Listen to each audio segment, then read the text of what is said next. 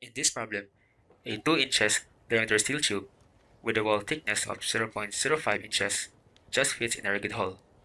We are tasked to find the tangential stress if an axial compressive load of 3,140 pounds is applied. Assume Poisson's ratio is 0.30 and neglect the possibility of buckling. Now to get a clear view of what is really happening here, let's say we have a steel tube that is being compressed by a certain load. Let's call this force L as of now. And by action and reaction to maintain equilibrium, this is also force L. And it tends to cause the steel to deform in a longitudinal direction. And it also causes the steel bar to squeeze in the tangential direction. Knowing that the steel tube is fixed in a rigid hull, it offers no deformation tangentially to the steel tube.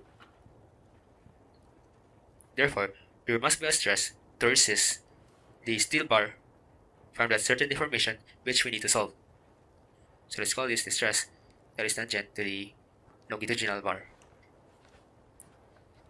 So first we need to solve for the longitudinal stress that is basically equal to force of 3,140 pounds divided by the area of the steel tube, which can be approximated by solving the perimeter of the tube, that is pi times the diameter of 2 inches times the thickness of the wall, that is 0.05 inches, and we get our longitudinal stress.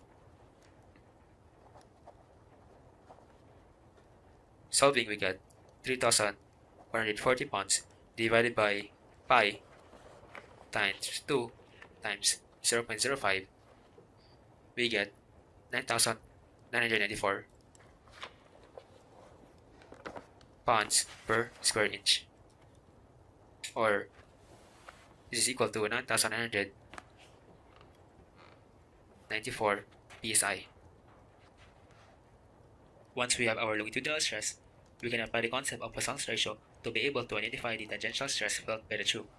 That is, the Poisson's ratio is equal to the ratio of the strain that is perpendicular to the applied force we call the tangential strain, divided by the strain parallel to the applied force, that is the longitudinal strain.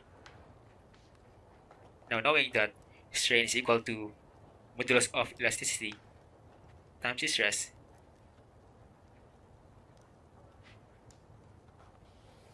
and knowing that the steel bar is made of the same material, we can cancel E.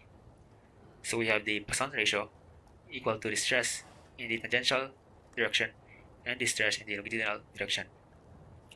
Knowing we have the value for B, that is the Poisson's ratio, equal to 0.30, we can solve for the tangential stress, knowing that the longitudinal stress is equal to 9,994 psi.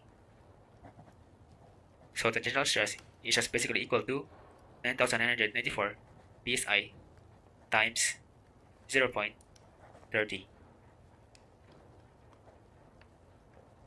So our answer before, multiplying it by 0.30, we get 2,998.5 psi, which is the answer to this second problem.